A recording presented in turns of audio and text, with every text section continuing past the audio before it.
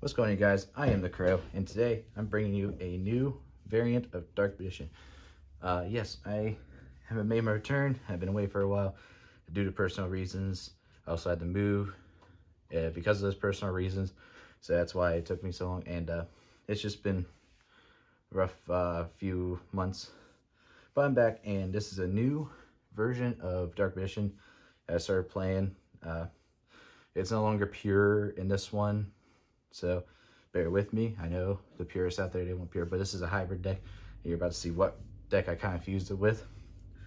So, yes, I love this variant. It does consistently make Red Eyes Dark Dragoon, as well as just being a Dark Magician deck, you know. But to get started in the deck profile, we have 3 Dark Magicians. Obviously, the namesake of the deck. The deck revolves around it.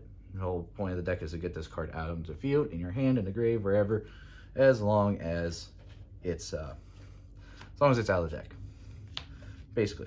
All right, so we have that. Next, we have the next few monsters, which is Red Eyes Black Dragon and Dark Magician Girl. Obviously, the 2 Red Eyes Black Dragon for the Dragoon, and just a dragon to go into other fusions, possibly, that require dragons, because it's Red Eyes Black Dragon. You kind of need him for Dragoon. Dark Magician Girl, just another name to send off of Magician Souls, and you only need one of her to get a draw 2. It doesn't really matter if you have her or not, but it's there for, to be honest, Dark Magician Girl's just there. That's all she is.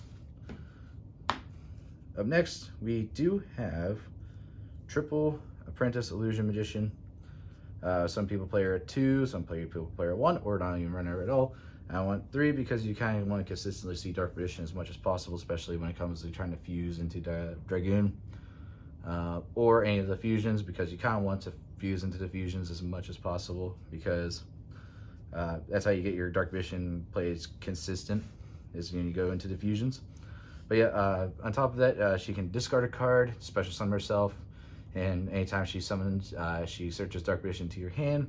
She is a pseudo honest hand trap where she can tribute herself off the field or send herself from the hand to the graveyard during battle to give a Dark Spellcaster 2000 attack, which is very nice. It can basically beat over anything.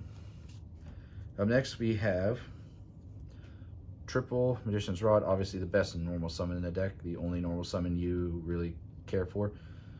It's the only normal summon in this deck right now, but you know, for as good as this is, it searches out all your Dark Vision spells and traps, and if it's not really needed, but if it's in the graveyard, you activate a spell or trap on your opponent's turn. You can tribute a spellcaster and add this guy back to your hand, so you can add any spell and trap you want to the hand. So the recursive ability is really nice because you can just tribute a spellcaster and bring it back, and be able to search out another card in the following turn. So that's always very, very good to do. So the only normal summon we play. Up next, we do have Magician Souls. Obviously, you want to send a spellcaster off to special summon him, or even special summon that spellcaster that you sent. Or it's like special summon Dark Magician Girl from the graveyard. It doesn't really have to be that spellcaster. But it is for cost to send a card to the graveyard to special summon it. So no matter what, your opponent can't really stop you sending a monster to the graveyard. And it's also the reason why this card is an $80 price point, because in a side set that doesn't have very many ultras, it's a very limited card.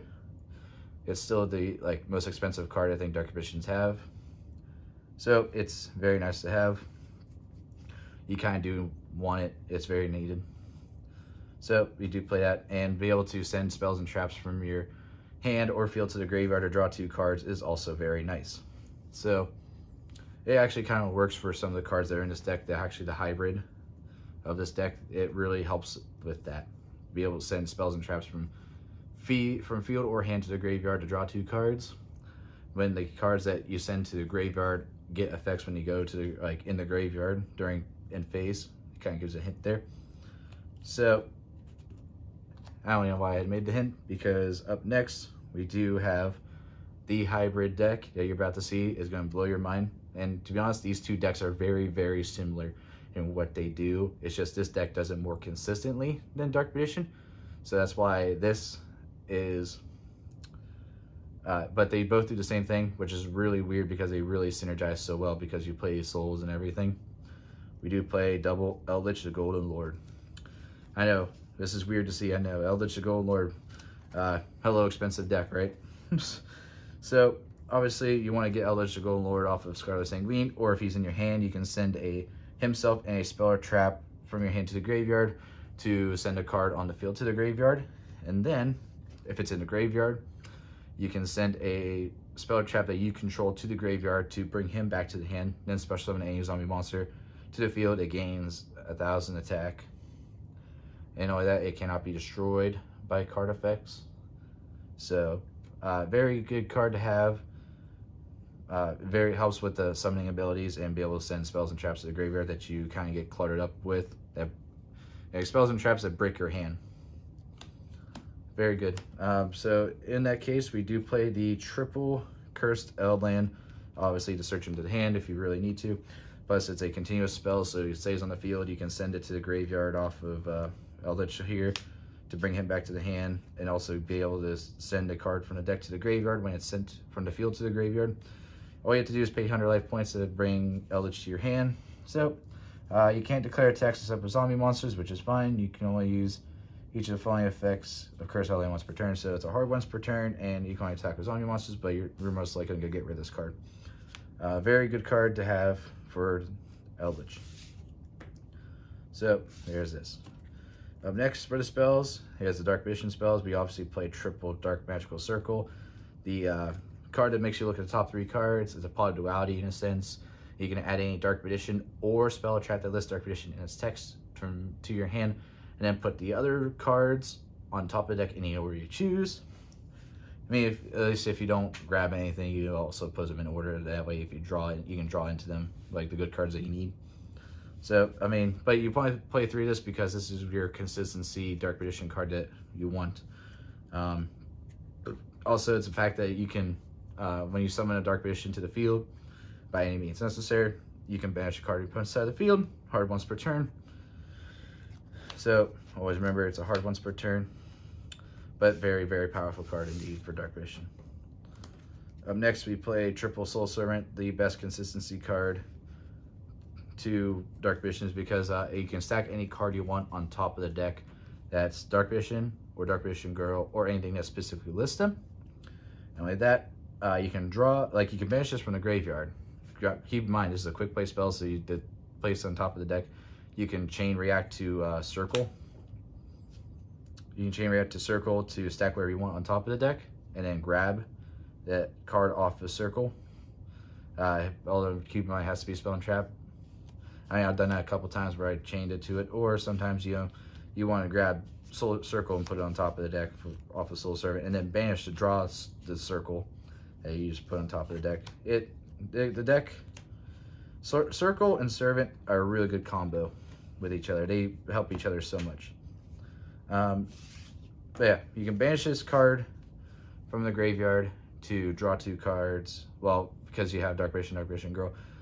We don't play of Oracle monsters, so we don't get a draw 3 or draw 4. You only play Dark Magician Girl, so you only worry about draw 2 or draw 1. So, but it really helps in consistency. Secrets of Dark Magic, Eye of Timaeus, these are all the fusion spells. Red Eyes Fusion, obviously to send off Verte, and Magical Eyes Fusion, because you can send this also Verte to banish the Dark Magician Red Eyes from your graveyard to bring out a second Dragoon. And that's always good to do. There's also Secrets of Dark Magic because it's searchable off of all the Dark Magician cards. Other than that, this is the only searchable card in Dark Magicians. These ones aren't, well, these are searchable off of Verte. This is not searchable whatsoever, which is sad. It should be. I hate that it isn't, but it's whatever. I know some people don't even play Eye of Timaeus. I want it because sometimes you do need that. If you have nothing but Dark Magician on the board and you have Eye of Timaeus, and you just drop it down to go into Dragoons, that way at least you have Dragoon on the board. It comes up sometimes, so it's very nice utility card, I should say, to have. So that's it for the spells. Now we go into the traps. We have Double Eternal Soul. Double Eternal Soul is the heart and soul of the deck, but it's also The Dark Magicians live and die by this card because it's a continuous trap, obviously. You play it, all your Dark Magician, any card that's named Dark Magician, specifically, is unaffected by all your opponent's card effects. Also, you can, once per turn, special summon Dark Magician from your hand or graveyard, or you can add Thousand Knives or Dark Magic attack from your deck to your hand, which doesn't really matter. It's just, you don't play Dark Magic attack. It's in the side deck for right now. You only need 2 because you can search this off of the Soul Servant, stack it on top of deck. You can search this off of Soul Servant, stack it on top of deck, and draw into it, or even you can grab it from the graveyard. That's right. Also, yeah, Soul Servant also grabs from the graveyard. I forgot to mention that. Yeah, you can grab Soul and put it on top of deck from the graveyard, so if someone destroys it, you at least have a way to bring it back. So that's that. But Eternal Soul is one of those things where if it's destroyed and sent to the graveyard, it really hurts because it will destroy your whole board, which thankfully is not much of a problem because you actually have a lot of cards that can't be destroyed by card effects, like Dragoon right here, you know? He can't be destroyed by card effects, so it actually kind of helps you in the long run playing the cards, and at least you'll have to keep something on the board after Eternal Soul dies. So that's a good way that Dark Konami has actually made this deck a little bit more viable. ELDLICH or Scarlet Sanguine, the ELDLICH card, obviously to bring out ELDLICH from the graveyard or deck, which I don't know why it's not from the hand, but you can also banish this card from the graveyard to, it has to be during your turn. You banish this card from the graveyard to set a Golden Land spell or trap, which is going to be either Huaquero or Conquistador. So, that's mainly it. It's the card that brings out ELDLICH. Up next, we do play the standard triple Conquist and triple Huaquero for the final lineup of the main deck. Obviously, Conquistador, they all have the same effect, is if you can flip it up and summon them as a monster, and if you have ELDLICH, you can do certain abilities. Conquistador will destroy a card. Huaquero can banish a card from either graveyard or field. So that's what they do. And then when in a graveyard during the end phase, you can banish them to set a ELDLICH card directly from the deck. So these guys really search out each other so much. That's why it's so consistent. That's it for the main deck. On to the extra deck. We have double Raz Dark Dragoon for the fusions, obviously because you send off a Verte and get these guys out. Then we do play the 1 Dark Vision of Dragonite just in case we need to protect our back row, and when he comes out to the field, if you have a soul on the field, you can't, your opponent can't really do anything to them because your back row is protected from being targeted or destroyed, and Eternal Soul will protect him because his name does become Dark Vision when he hits the field. So very, very good card. If you're in those clutch situations where you kind of need to have this monster on the board, he's at 3,000 attack, which is just, it's a good stat line. Then we have the Dark Magicians for the draw power, essentially fusion monster.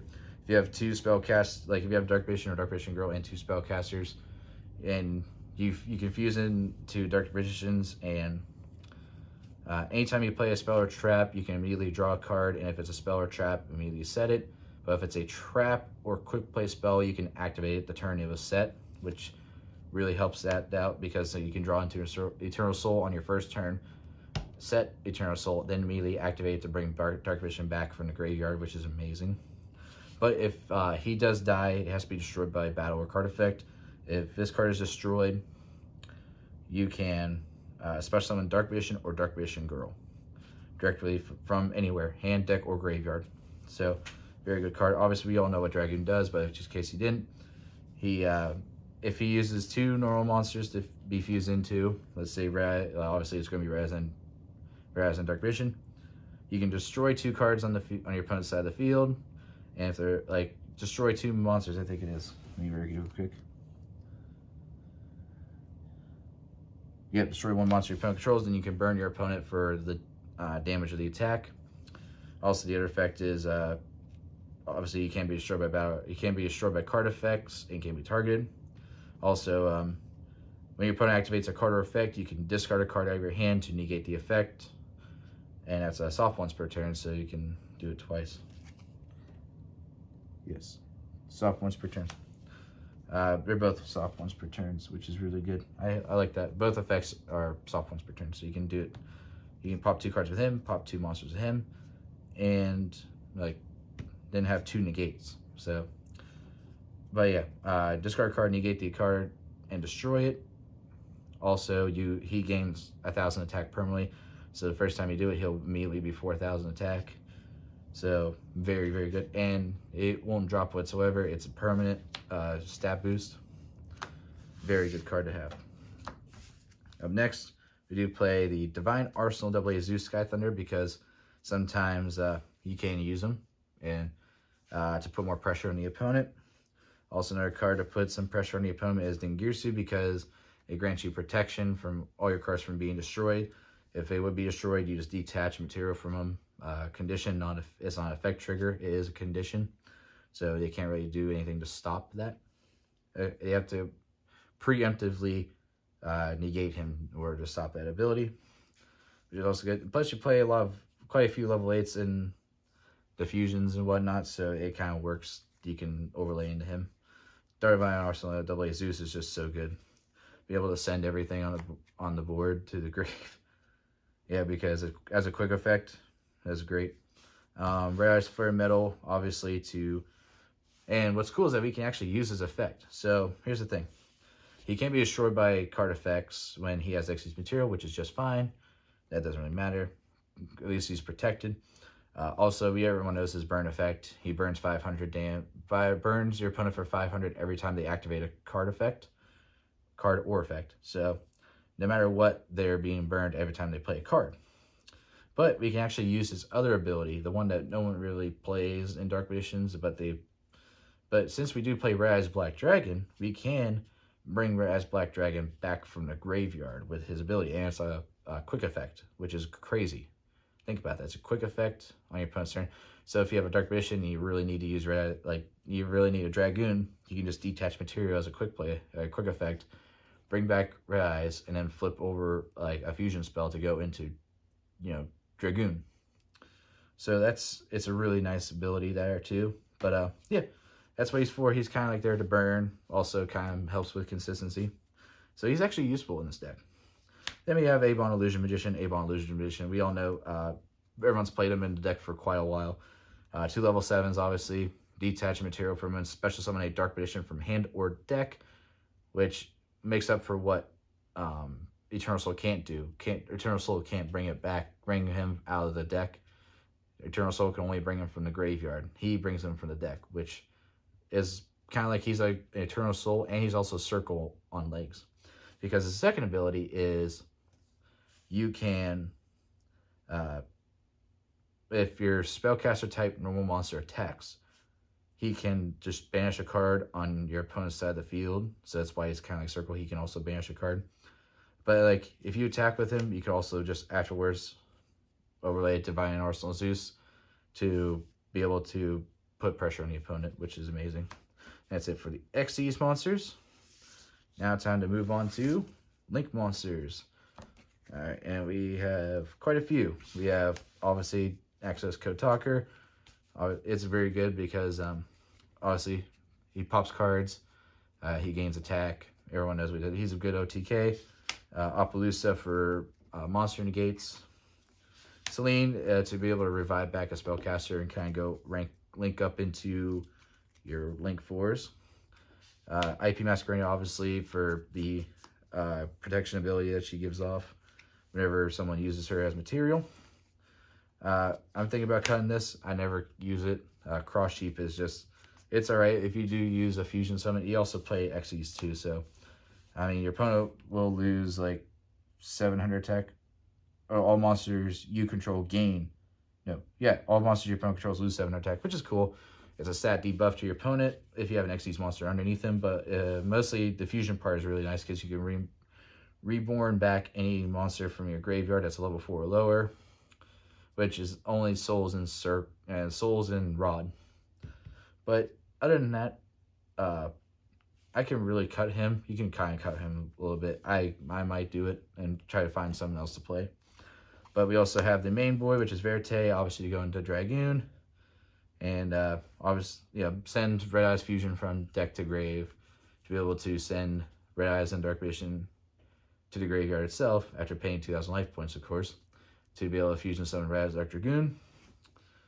You can also use Magical Eyes Fusion if you need to. Any other fusion card would be great. Also, for the last Link monster, just because we need a Dragon Link, that's a generic Protector Whelp. Doesn't really do anything in this deck. It's just there to be a dragon. And that would be it for the deck profile. The side deck I'm not going to really show because that's really subjective on what's in your area. I don't really find the need to try and give you a side deck, but hopefully side best for what's in your area and what your local area looking like, what's in the meta. Always pay attention to that. But for this profile, I thank you so much. Be sure to like, comment, subscribe. I can't say that enough. Also hit the notification bell. And I will see you on the next one. Bye.